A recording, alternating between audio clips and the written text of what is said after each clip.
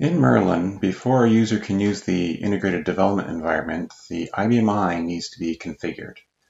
To do this, you need to go into connections and have defined an inventory for the host name that you're going to work with, the credentials that you're going to connect to the IBM I with, and this would need to be like an administrator on the IBM I, and then define a template which associates that inventory and credentials together.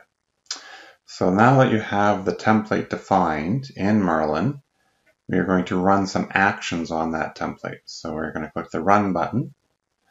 This will bring up a list of actions available. In order to run the IDE, each of these needs to be run, and starting from the top. To run an action, you select the action and click Run. This is actually starting Ansible and is running an Ansible playbook on the IBM I. So in the dialog that appears, you will need to click the refresh button to see what is happening on the IBM I. You can click refresh until the script finishes. So the script will finish when you see this play recap. There'll be a bunch of numbers here. Important ones to note are whether or not there was any failures.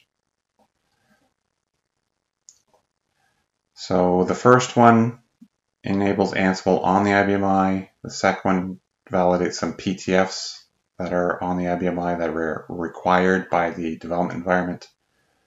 Third one installs a certificate on the IBM I and configures the admin 5 Liberty server.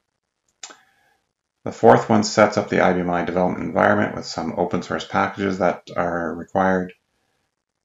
The fifth one installs ARCAD tooling. So when running each of the playbooks,